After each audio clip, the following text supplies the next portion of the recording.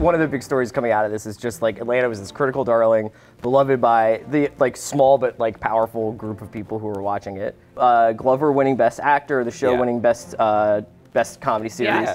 Yeah, it's really exciting. I mean, this is what's best about the Golden Globes, is when something relatively under the radar can upset and get a spot on that stage, basically.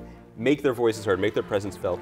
And that could turn into something very positive. I mean, we talk about what these awards actually mean. For the movies, it really is about Oscar jockeying and positioning. For TV shows, including The Crown, this is a chance to be defined as something worth watching. It's something exciting to get eyes on these people, on Claire Foy, on Donald Glover, on relatively new stars to a lot of people. And it was really thrilling.